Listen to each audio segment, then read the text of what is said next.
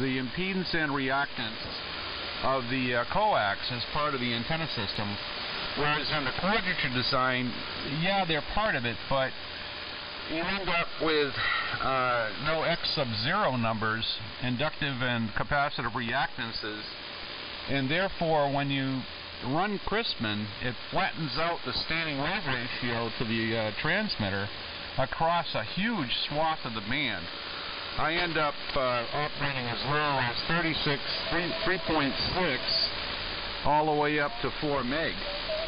And it averages 1.5 to 2 to 1 ratio of standing waves. So, but the really big thing was when you get the currents correct due to the propagation of the feed lines, it ends up improving the pattern.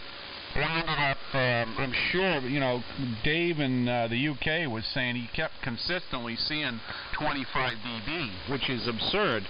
And I got that reports from a number of stations in Europe, so I must have been lucky on one respect because of the ground coupling is also a huge part of the array, and it being up 50 feet, 60 feet, it just happens to match the correct height above ground for the phase angles I've chosen. And anyway, too much information. Go ahead, Rich. W1IA. So what is the takeoff angle, you know, forward? Oh, it's 45 degrees. 45 degree takeoff angle. And the theoretical was 18 dB with 4 dB front. So the front to back ratio. But now I know those numbers are different. They're much higher. So there you go. Well, what is the gain, say at I don't know 70 or 80 degrees, you know, high angle stuff? The 3 dB roll off, the takeoff angle. Let me bring up the model real quick. I was playing with it last night, trying to figure out some new information. Let me change the frequency. I have been tooling around with the model. But for the design, let me see, 3.850, and there we go. Let me bring up the two-dimensional plot with the data, and then I can move the azimuth. So at 45, now they measure it in dBi, so the maximum gain on that slice is, let's see, 9.69 dBi, which I believe equivalent to around 4 dB. At 90, where do you want me to look?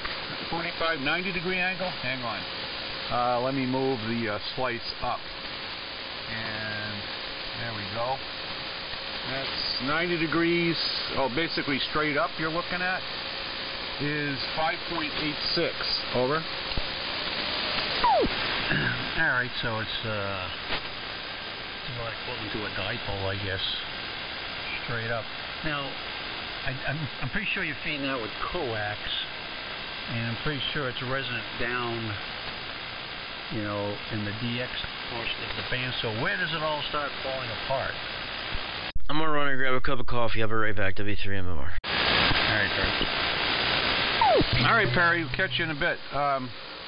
Yeah, where you start the real, well, 3 dBs are typical for your measurement points. And when you go to the back of the array, the pattern is pretty much a big fat balloon all pushed over. But the back of the array, as soon as you go over the top and start coming down, it's not linear by any means. The biggest numbers on front to back, let's see, put it this way. Let me go to 45 degrees other direction, and I'll tell you exactly what it is. Minus 25.36 dBi. Yeah, that's where it would start falling apart first, is the front to back, right? Yeah, I mean, if you look at the three-dimensional plots, Rich, and you can move it around, but it is huge. As soon as you go over the top, the signal strength drops exponentially. So, for example, let me run it back up to the opposite side. Say the equivalent angle at 45 degrees off the back is minus 4.59 dBi. So, but anyway, the front to back is off the chart. And of course that depends on the compass. The beam width of the array is 61.7 degrees at 23.7 degrees of compass heading and 85.4. So there's your beam width. It's 61.7 from center. Over. Now, what model are you using? I'm back. W3MMR. What modeling program? I'm running a full copy of EasyNet 5.0. Okay, yeah, I've been using MMANA and modeled, my doublet. It's obviously, a lot simpler than what you're modeling. But at the height, where mine is and the way it's oriented, it came up with 5.72 dBi at 88 degrees. Is the max dBi at that takeoff angle at 88 degrees. So this thing's basically, a cloud burner. At 45 degrees, let me look at it here. 45 degrees, it's down to 2.5 dBi. So just to give you an idea of yours, the way it's set up compared to basically a regular normal inverted V. Oh yeah. I can send you this model. Is it compatible? Well, yeah. I do have Easy NEC. I could just punch in, I could take the dimensions and punch them in here, but I don't think I can swap, one file into this program. Well, maybe you could copy the wires over, Perry. I'd love to, have somebody else model it, especially with the feed lines. I've got to read up on it. I just haven't taken the time to go through that tutorial on the feed lines, and that's a real critical part of this. On top of which, the real ground versus estimated real ground versus theoretical and so forth, and that plays a big part, and that's something that's a variant that's very hard to measure. So you got to take this with a grain of salt. Although with the testing, Mark and I did some testing on it, and it's pretty much in the near field as predicted. So the models, if you build them properly, they should mimic almost anything you put out. I've actually also put stuff in the near field to see if it interacted, and it's a huge difference. You got to be careful with anything like this, with the size and the wavelength, that you don't have anything in the near field broadside. Over. Right, exactly. Now this is over real ground as well, and you can put in the ground conductivity, which is for what is it, MS over I forget the actual name of millisiemens or whatever it is, and that's over real ground and everything. Yeah, so if you want to send it over my way, my email is good on QRZ. I could copy the wires over and put in the feed lines, because this program is a lot easier to use than Easy NEC. That program was really making me pull my hair out, and then I found this, and it's so much easier to use. And I can add the feed lines, and everything in there, and it's pretty easy. W3MMR. Sorry, I don't mean to jump in here and monopolize things. Yeah, I'm sorry. What was the call? I thought I was talking to Perry. It is. It's W3MMR. Oh, I'm sorry, Perry. I'm losing my mind. I don't mean to hog it. Let me send you the file. I was just correcting the altitude. I was changing this thing around a bit, and the element lengths. There's been a few different changes, but anyway, go ahead, Rich. Okay, it's K1ETP. So, what is that array? Is it a three-element wire beam? Is that what it is? No, it's two-element driven.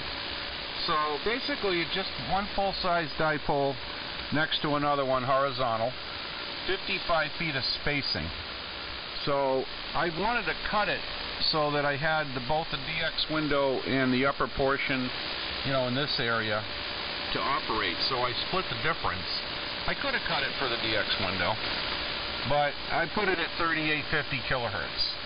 And but I use ropes, you know, in the middle and the ends to keep the spacing, and it's supported at 6 points. On the ends at 45 degrees, up a good 80 feet, I have support ropes and pulley system. In the middles at 90, there's trees on either side to support the weight of the array and keep the shape. Really important that you maintain the symmetry on the array. So it's a perfect rectangle at 60 feet, you know, 121 feet long on each leg approximately. And each drop, each coax coming down is RG11. It's all 75 ohms. And there's a half wave at 3850, and then an additional 84 degree stub in series. And those are approximately 52 feet in length.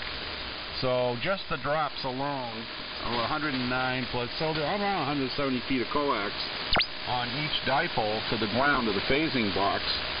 And the 71 degree line is the actual stub that steers the array. So, and that's approximately 42 feet of RG11 that loops back into the box. And of course, the one key factor is a full wave to get to the house at 3850 kilohertz, and that's tuned dead on. So that way you're looking at the input impedance to the phasing box, and everything, you know, when I read it, I'm looking at the antennas, or at least mutually am. Anyway, back to you, W1IA.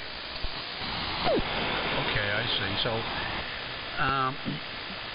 do you have delay lines, or you say you got a phasing box? How do you switch directions through the phasing box?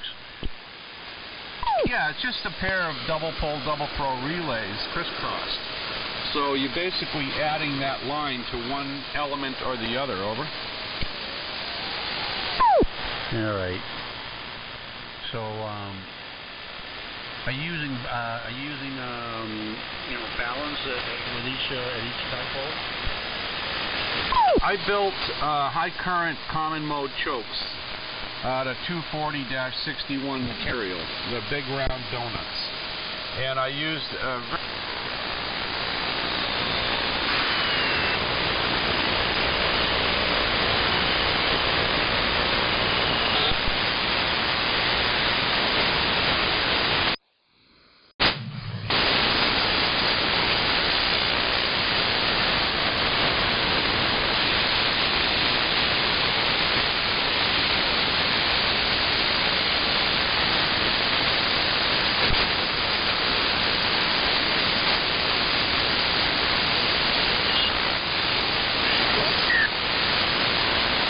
so there's a single drip loop supported on the top, so the RG11 won't pull out of the PL on each antenna.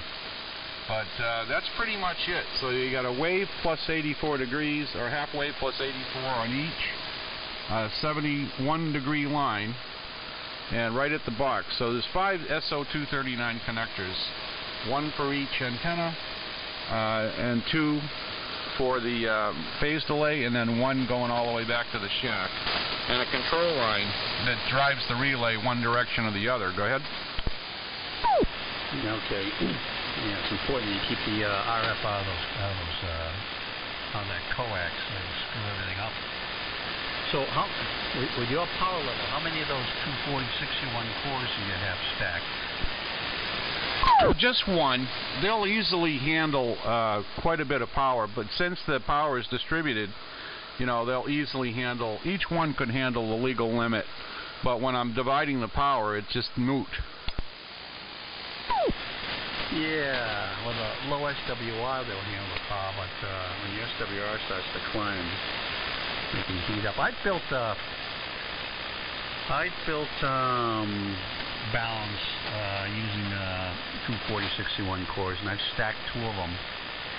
And I use RG303 just because I have some. And just between that and the 142 is double shield, or just a single shield. But there's still, you know, Teflon dielectric and like 9,000 volt breakdown. But I ordered some. I found from Mauser has 240-52s, which is it's got a permeability a little bit higher than the 61s, but not that high where you can't run power to them. And I'm gonna make a balun for 160 because I don't have a balun on my 160 antenna. And I think that's one of the reasons I can't get a decent SWR no matter what I do at residence. Yeah, that could be it.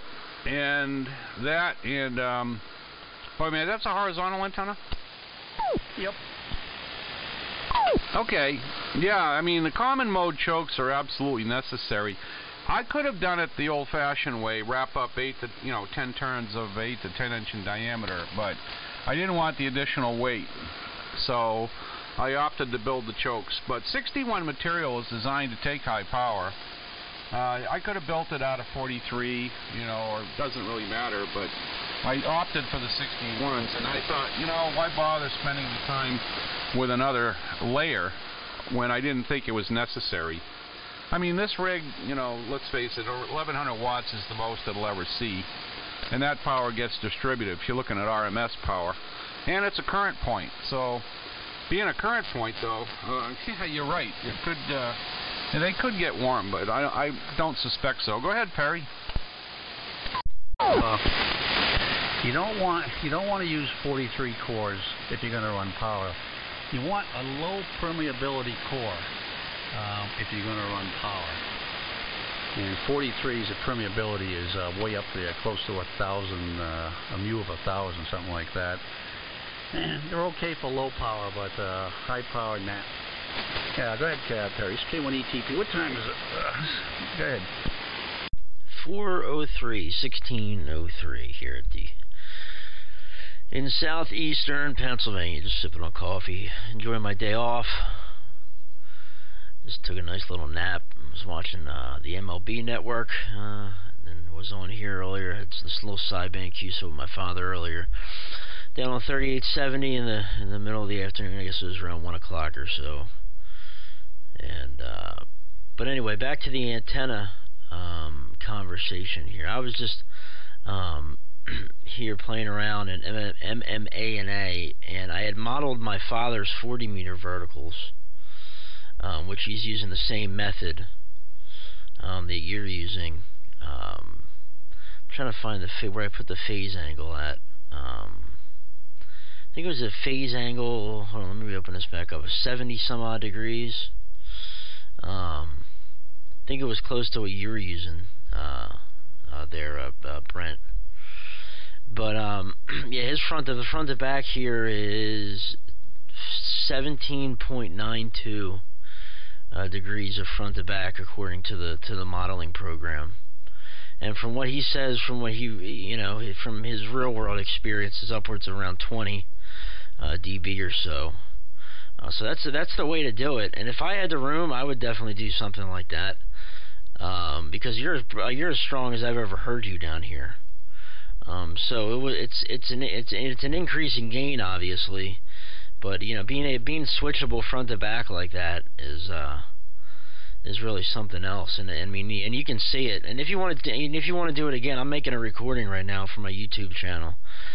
So if you want to do the test again, you can really see it, and I'll send you a link to the video. W3MMR. That'd be great, man. Yeah, hit the record button and give it a shot. I was just looking up the permeability on Amazon. Just out of curiosity, Rich. But stop it. 2 material is slick. I have to do some more research. But after doing a lot of reading about common mode chokes, and let me switch the array here. Hang on. I never want to hot switch it. But now pointed at Europe testing one too. But the 61 was a good compromise, as far as permeability and be able to handle power. But I didn't take the time to worry about it. I thought that it would be adequate. And 303 is excellent, almost the same. Actually, 303, I'm trying to think if that's similar to too. But either way, the common mode chokes were a good idea versus wrapped up coax. And let me flip it back one more time. Hang on. And back to you, heading southwest. But I've had so much fun. I've got a little bit of tweaking to do to balance the two antennas. I want to take and double check the half wave drops. I have a better technique for finding the center, which I should have employed when I was building it. And I didn't even take the time to really fuss with those because I just assumed that the 90-degree shift system would have been adequate. But then when I did the Christman phasing, the reason I really want to balance it is when you switch the array, you get ever so slight difference in standing wave, and normally it doesn't matter on the big amp, but on the Class E transmitter, you know, it really should do a little bit of retweaking to get the back porch on the Class E waveform, and that's just a damn nuisance. So I want to go out and double check everything and then finalize it and seal up all the connectors. I haven't sealed everything yet because I was still working on it. What I want to do is drop the two antennas to the ground. I have mutual conductance. When you're using an analyzer and you've got another element in the near field, it screws up the readings. So you've got to pay real particular attention. And I hope that's, I'm going to flip it back one more time and then send it to Rich. All right, back to the northeast into Europe. Go ahead, Rich, W1IA. Yeah, I heard some musings from the peanut gallery there out of southern Connecticut. Yep, I do see a difference. I'm definitely seeing a difference tonight. I mean, it was 15 to 20 dB again, and it's you know, I'm using a big S meter here with the SDR. I mean, you'll see it, and you can you don't even need the S meter. I mean, you go from being, you know, really almost full quieting to almost barely in there. So it's working good. Good evening, Clark, as well. I heard Clark in there a bit ago. Now I'm actually looking at receiving antennas here for the house for 160 because I'm using this antenna hooked up as a long wire, shorted as a long wire. So it's basically on 160. It's 160. It's a vertical with a capacitance at. And I got a bunch of ground radios outside, and it works good. But as far as receiving goes, it's very noisy, and I receive much better with this thing hooked up as a short dipole on 160. So I'm just trying to figure out maybe a receiving antenna idea for my small city lot here. So anyway, yeah, Brent. I mean, it's amazing what it's doing.